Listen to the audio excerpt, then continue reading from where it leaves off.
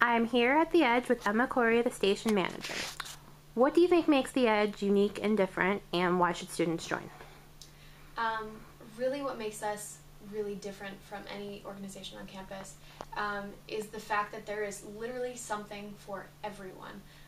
Honestly, come one, come all. We have, there are friendships that come out of being at radio, but there are also career skills, there are communication skills, there are major life skills. We have a couple of Edge babies from people who were DJs here and then went off and got married later on. So basically whatever you want to get out of this experience, you will get out of this experience because there's just so much and such a diverse culture here. This is footage from the actual Edge studio. What you are about to witness is the live playing of the band It's Not Night, It's Space. They are a psychedelic rock band. And the show we are watching is the Space Gods Sunday Night Seduction. Space, ladies and gentlemen. For the first time ever appearing on my show, we have three primo crazy musicians about to dish some deep psychedelia into your souls. So we are about to cook it up with It's Not Night, It's Space here on 88.7 FM, The Edge. So, without further ado...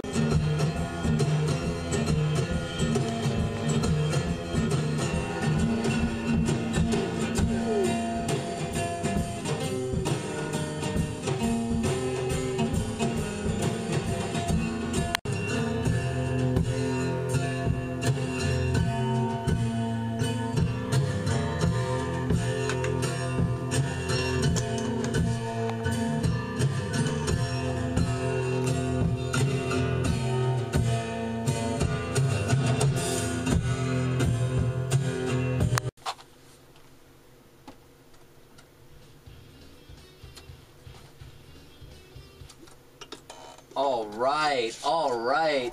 How's it going tonight, guys? Hey, so this is the first time I've ever had a live band on my show. And it just so happens that you guys are like the first live band to bring a drum kit and not have vocals. So, there's a lot of firsts here on The Edge. You know how it is. So tell me, when did you guys get started playing together?